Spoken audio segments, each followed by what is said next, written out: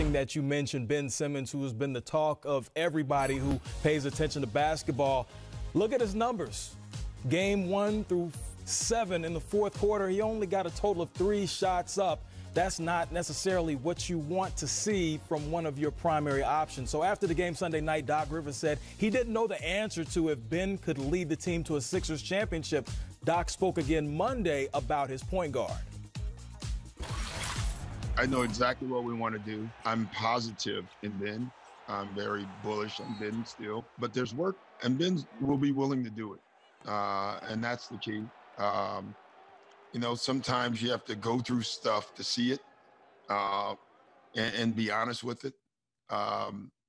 Obviously, you know, what Ben just went through, I can't imagine that, you know, because he has so much greatness around him and all the things that he does. And there's areas that he can fix quickly, in my opinion, and get better in that will take him to another level. I look at this as a great challenge, but definitely a doable one. All right, now there's plenty of blame pie to go around. We don't want to just target out Ben Simmons. Plenty of things can be said about the Sixers team. But, Coach, the biggest blame appears to be going towards Ben Simmons, 3-time All-Star, max player. And is the criticism fair, and is it time for the Sixers to start looking at moving him?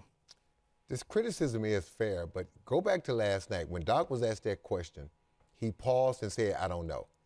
Obviously, Doc slept on it. He thought better. And obviously, the answer he gave today should have been the answer that he gave last night. I don't know, and I don't think it took someone to pull Doc coattail. I think Doc been around long enough to understand that. And reporters are good. That's why they want you right after the game. But again, if Doc was a young coach, somebody in that PR department would have grabbed him because they know the emotions were raw. And they would have said to him, be careful how you answer because you know those Ben questions are coming. So make sure you got your mind right and that you're thinking clearly, right? Because Doc is who he is and won a championship and a veteran coach, people in the PR department failed to do their job last night, in my opinion, because you don't let the coach go out and say something like that. Because I'm going to ask Carlos. Is what he said today is what you heard if you're Ben Simmons or what he said last night? Last night, right after the game. I mean, obviously, Coach got put on the spot. To Coach's point, how do you feel about Ben Simmons? Can he win a championship as a point guard? And he was like, I don't have the answer. I don't know, which none of us know because they're not going on to the Eastern Conference Finals, obviously. Maybe you move him to a different position. Maybe you move him entirely to answer your question. Maybe you bring in a point guard. Maybe you move Ben to a different location. But the reality of it is this. Ben got to get in the gym and get his confidence back. You know, we've seen him, we haven't seen him take a lot of jump shots, but we've seen him score the ball better. Like this player right here, he has a clear dunk, passes it off. That tells me he's not in a flow offensively, he's not confident offensively. That dunk right there puts him up by 2 and puts more pressure on the Hawks. I feel like Ben got to get in the gym, maybe, you know, see some psychological help just to clear his mind and start fresh from the mental space. But ultimately, he's got to put the work in shooting the basketball so that he's an actual threat come fourth quarter.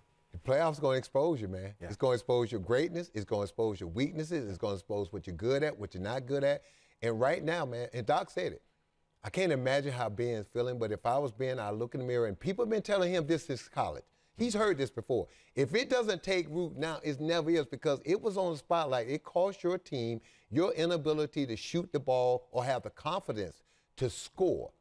In certain situations, it really hurt your team. So now you got to ask yourself, are you willing to look in the mirror and say, I'm ready to get in the gym and put the work in? Or are you going to keep saying, because I do all these other things great, I'm still a great player? The playoffs going to expose you. All the things you can get by with in the regular season, they're going to get you in the playoffs because coaches got 7 games, and they got to focus on 1 team and 8 players.